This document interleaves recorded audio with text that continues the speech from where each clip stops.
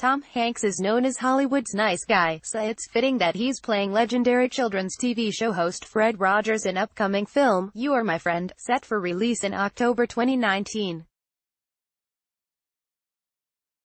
Sony Pictures released its first look at Hanks in costume as everyone's favorite neighbor. Earlier this year, filmmaker Marielle Heller emphasized that the film is not a biopic about Rogers.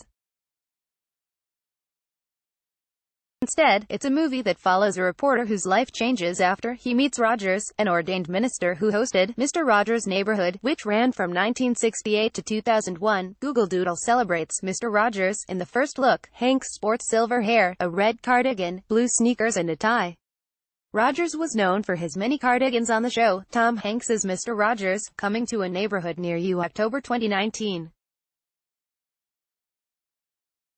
pic.twitter.com/2tp3apooch, Sony Pictures, at Sony Pictures, September 27, 2018. It's a story for our times, a story about kindness and family connection and trying to tap into our better self.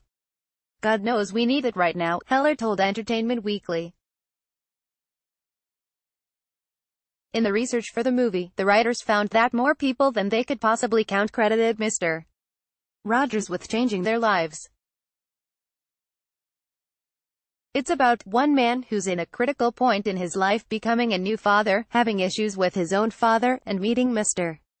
Rogers to write a piece about him, thinking it's going to be a bit of a puff piece, but it ends up changing his entire life. A recent documentary about Rogers brought Mr. Rogers' Neighborhood and the TV host back to the national discourse 15 years after his death from stomach cancer in 2003.